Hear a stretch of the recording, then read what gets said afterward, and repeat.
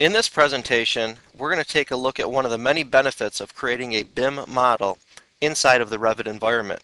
Specifically, we're going to take a look at a product called Autodesk Quantity Takeoff, which is used to leverage the BIM data for estimating purposes.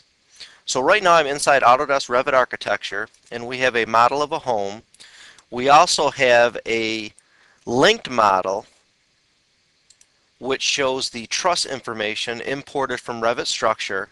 And we also have a Revit MEP model linked, which shows all of the mechanical, electrical, and plumbing data. You can see some of the piping, you can see some of the switches on the wall, ductwork, terminals, etc. So inside of Revit, the first thing we need to do is to export this data so Autodesk Quantity Takeoff can leverage the property information.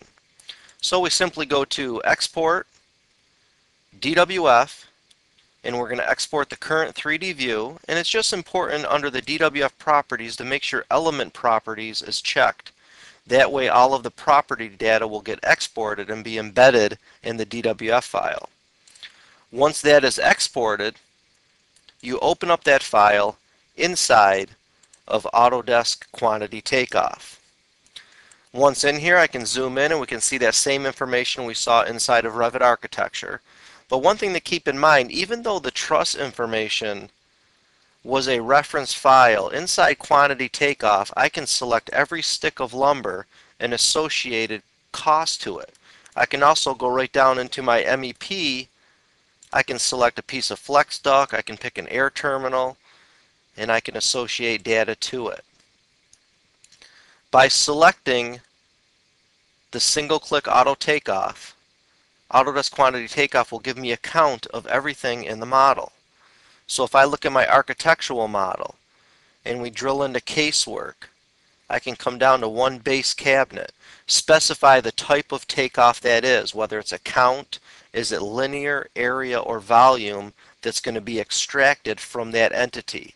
You go through your entire model and specify your takeoff method. So if I go into flooring, go to 4-inch concrete, it makes more sense to have a volume associated to that versus a count. If I go down into my Revit links, here's all of my information from my MEP drawing where I can specify my count or linear footage for that takeoff information. Once the type of takeoff is specified, the next thing that you do is drill into your workbook, because in your workbook you can then associate cost data. So if I go look at one of those base cabinets, there's one of these in the model. If I go to the properties of that cabinet, I can now come over to cost data and I can associate it, the time to install, what my material cost is, labor cost, maybe some contractor cost associated to that item, and if any equipment is required for installation. Once I go through that and do this to all of my Revit family types, this can be saved as a template project. So the next time I bring in a similar type project into this template, I very quickly can get an estimate just based on all the setup that I've done to this point. Once you have all that information set up, of course you can export and create custom reports from that data.